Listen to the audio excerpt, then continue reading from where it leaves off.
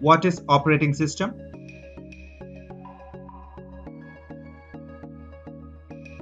An operating system is a software program that enables the computer hardware to communicate and operate with the computer software. For hardware functions such as input and output and memory allocation, the computer system acts as an intermediary between programs and the computer hardware.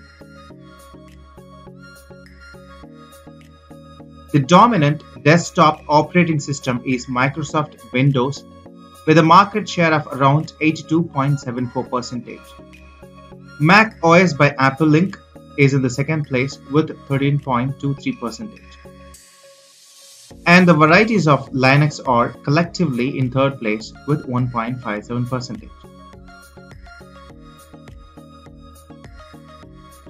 In the mobile sector, smartphone and tablet combined, use in 2017 is up to 70% of Google's Android. In the 1940s, the earliest electronic digital systems had no operating systems. In the early 1950s, a computer could execute only one program at a time.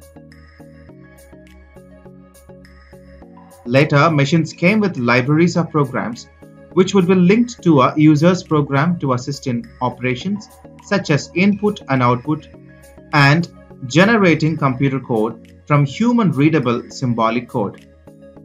This was the genesis of the modern-day operating system. An improvement was the Atlas Supervisor, introduced with the Manchester Atlas Commission in 1962, considered by many to be the first recognizable modern operating system. Brinch Henson described it as the most significant breakthrough in the history of operating system.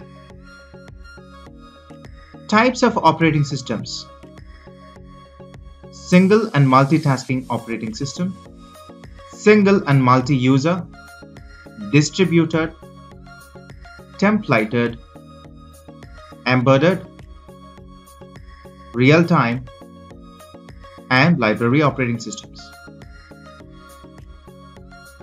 Thank you.